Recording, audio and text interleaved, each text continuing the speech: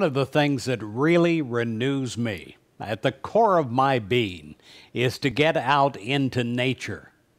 I was taking a walk one day and I noticed the greening grass and the budding flowers and the leaves on the trees, and my thoughts ran a bit deeper.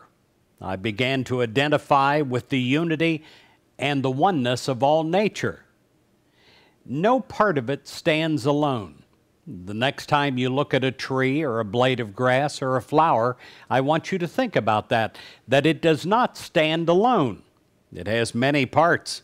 In every leaf, in every blade of grass, there is a part of the sun, there is a part of the air, a part of every river that flows towards the sea. How could we ever feel alone? So many of us feel like an isolated island, and yet we're not. I couldn't stand here if God were not with me and within me, and you couldn't watch this if God were not with you and within you. God is the creator and the giver of life itself. You can never be alone. None of us want to live our lives in a private room, closing out the rest of the world. And if we ever have that tendency, we should try to avoid it at all cost. It is the open-hearted, open-minded person that sees life as a real adventure.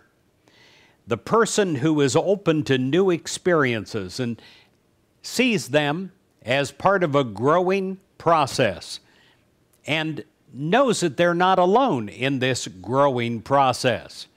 They don't face life with fear, but rather with anticipation and even excitement. When we're open to life, we see the potentiality for good, and we watch it unfold with our eyes. Nothing is gained by traveling through life in a covered wagon. Realize your oneness with all. Realize your oneness with God, and allow that to empower you as you go forward this week.